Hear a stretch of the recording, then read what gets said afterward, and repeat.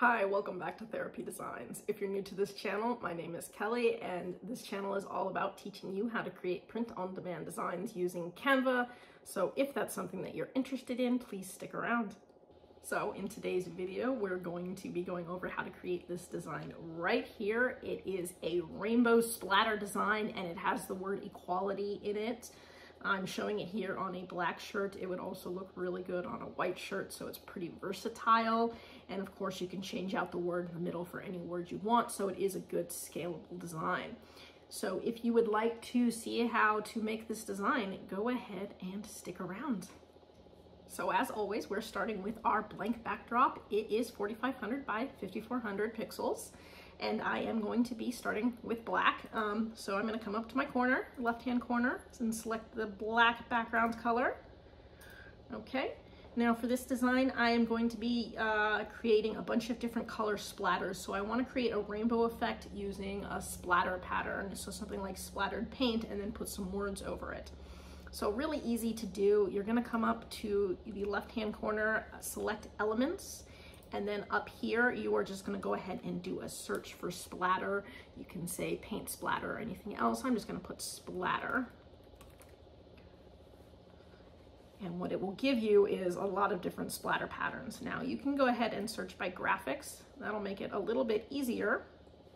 And then what I'm looking for is splatter patterns that kind of, look like they're dripping a little bit, things where I can change the colors. So something like, oh, I really like this one here. Okay, so we can see this. I'm gonna have to change the color right here. So let me just go ahead and make that red right now. That's got a nice drippy look right there. So I like that already. It will give me some magic recommendations, so I can go ahead and check these out and see if I like any of these. Not quite as much. That one's got maybe a little potential in this one. Go ahead and just select orange for now. I'm gonna pick a bunch of different potentials, and then once I get the ones that I know I like, I can search for that. Oh no, I don't like those. Okay, so I'm just gonna keep scrolling down. And what I want, because I'm doing a rainbow, is I'm going to want to get at least 6 of these so I can have one in each color. So that is my goal, is to find 6. If I can't find 6, I can always repeat them. You can make them look a little bit different by just changing the size or by flipping them so that they mirror each other. And that'll just give you a little bit different of a look if you can't find enough ones that you like. Now I know there are other splatter ones. Let me try paint splatter and see if that works better. Okay, so paint splatter. Some of these I would kind of like it to look like it is dripping a little bit more. That one I might use. Okay, so let's try this one here. And what I can do is I can kind of rotate it.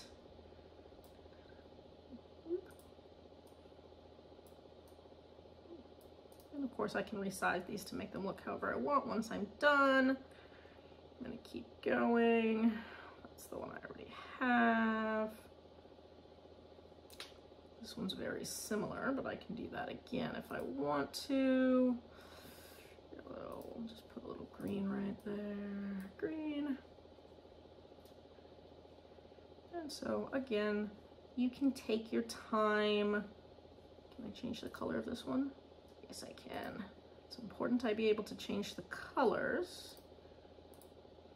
Whoop. There it is, blue.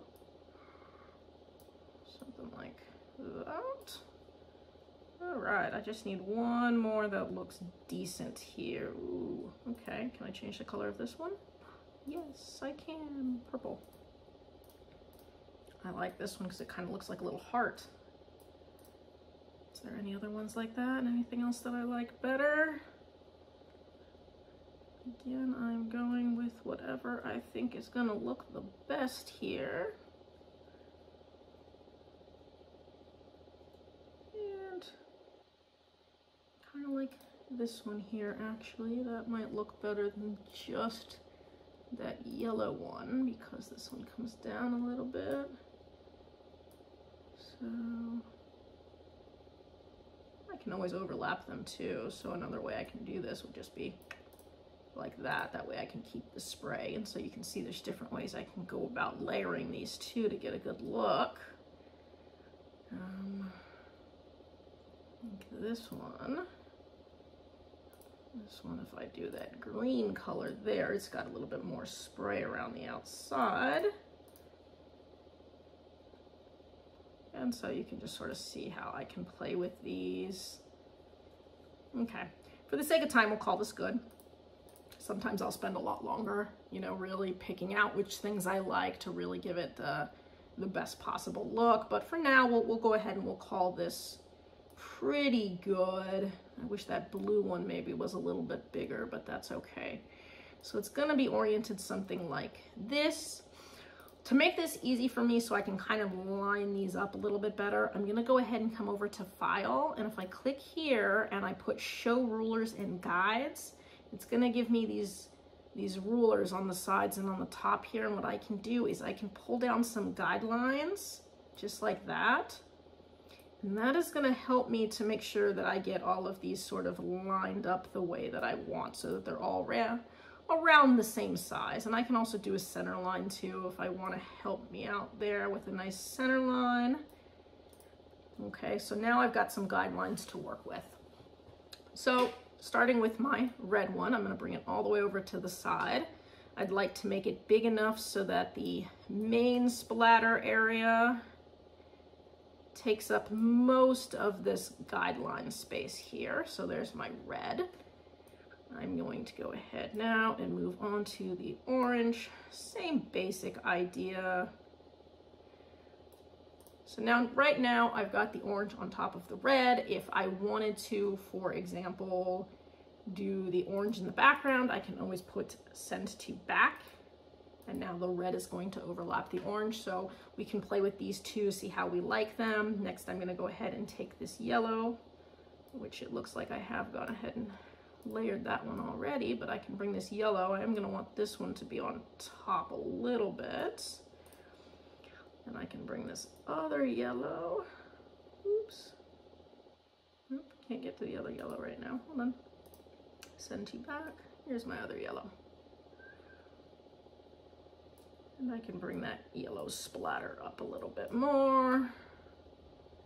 And that's gonna give it a cool splatter look like that. And the next one, I'm gonna come with my green, which I also layered. And so that I can send back. Get this one up. Like that. So far, so good. The blue one I definitely want to be on top because it's pretty small. So I need to, you know, keep as much size as I can with this blue one. And then I've got my purple one right here, which is really cool because it kind of looks like a heart. But I don't want to lose my blue, so I still might send that one to the back. Okay. Oops. Play with that, and then I can take this one, maybe something like that. Maybe I want this to go up a little higher. Okay, see, perfect. So now I've got them across. They're roughly the same size, not, you know, you don't want them to be perfect, but roughly the same size. I can tell by my guidelines, they're roughly level. And from my center line, I can see that I've got 3 of them on one side of the center line and 3 on the other. So I've got a good layout here in terms of the size that I want and the placement that I want, you know, proportionally how I would like it. Now that I have that the way I want, I can move these guidelines out of the way. I don't need to keep them here any longer. So I can just drag them right off the page if I want to, just get rid of the guidelines that way. And now that I have my splatter the way I want it, if I want to make sure I don't accidentally move anything, I can go ahead and group these all together by just dragging across all of them. And then I can come to my right-hand corner, hit group, and give it 1 second. And now this is just going to be one big grouped image, which means I can now move it around as one group, I can resize it as one group, etc. So if I wanted it to be a little bit higher on the page or a little bit lower, or if I want it to be a little smaller, a little bigger, I can now play with it that way. I could also angle it as one too. So now that I have this all grouped, if I wanted to take this whole thing, let's say, and angle it, I could do it that way too. I don't want to do that because these are supposed to look like drips, and so they need to go straight down, but I'm going to go ahead and keep it level. But just so you can see, once it's all grouped, you have a lot of freedom to sort of play with it without losing any of your proportions. And so now that I have that, I'm just going to go ahead and I'm going to put a word in it. Now I can also change these colors too, because I think the green I would really like to be maybe a little darker, and the orange I would like to be a little bit brighter. So I'll tell you what, before I put the word in there, I'm going to go ahead and ungroup real quick and make sure that these colors are exactly as I want them. So starting with this green here, I do want it to be a little bit deeper of a green. So I'm going to slide this over so I get a little bit of a deeper green there. I like that. So now that's a lot more green. It's a lot brighter. I can hit this change all to make sure that I get this lighter green pattern here to be the same. And so now I'm really liking the green. I did want to change the orange one here. I want that to be a little bit brighter orange. So again, I can just select what I want to make that nice and bright orange. Might bring it a little bit more into the yellow. Hard to say. I kind of like it there. It's good. It's bright. I can do the same thing here with the yellow. Make sure that that yellow is good and bright. And so again, I can drag that down so it's really nice and yellow. Make sure that's really nice and bright. Make sure I change both of those colors. And so I'm really liking the way this is looking. The blue looks a little bit more on the teal side. I can bring it a little bit deeper into the blues. And again, a little bit brighter if I like. So something like that. Now I'm liking the colors a little bit more. They're a little bit more bright. They're going to stand out a little better. So now I'm going to go ahead and group it together again. There we go. Now I'm going to go ahead and put some text over the top of it. So now that it's here, I'm just going to hit T on my keyboard. It's going to pull up a text box, which I can drag right over the top. And for this design, I'm just going to put the word equality, and I do want it to be in all caps, so I'm just going to hit E, equality. Okay, and I'm going to make that a lot bigger here so you can see it. Perfect. Good. Now, because I want it to stand out, assuming I'm going to put this on a black shirt, I'm going to want this to actually be black text. So I'm going to come up here, change that text color to black. And now what I need is for it to be a little bit thicker, bolder. I need it to pop out a little bit more. So right now, you know, I'm not loving the text. So different ways I can go with this. I can go ahead and just kind of search through, play with different ones I want. I have this one here that was recently used that I like because it's bold and it's got a little bit of a flair to it. So that actually looks kind of nice. And what I can do is resize it so that it takes up a good amount. Right there. So now it is centered. So there we go. So now it says equality.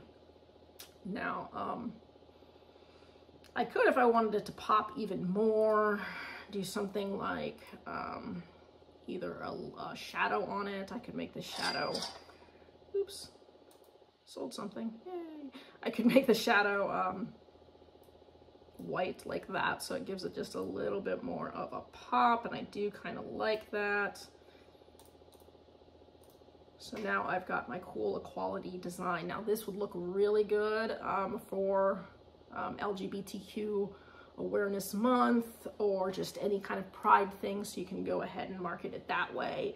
It doesn't necessarily have to be pride, but the rainbow definitely makes it seem that way. And it's a really cool design. It can also go really well on a white shirt too. So because I use these bright colors, it's gonna look really good on black, but it's also going to look really good on white. So you can see right there how it would look on white. And I actually really like that I put that little white pop in there too, because I think that really makes that stand out. So really fun, really cool design that you can do with the paint splatter. And of course, you can scale this. So once you have your splatter the way you want it, you can go ahead and change out the words to say virtually whatever you want. Just make sure you do a trademark check first to make sure that you're not using words that are in fact trademarked. So that is it for this video. I hope you found it useful, and I hope you can come up with some great creative splatter type designs.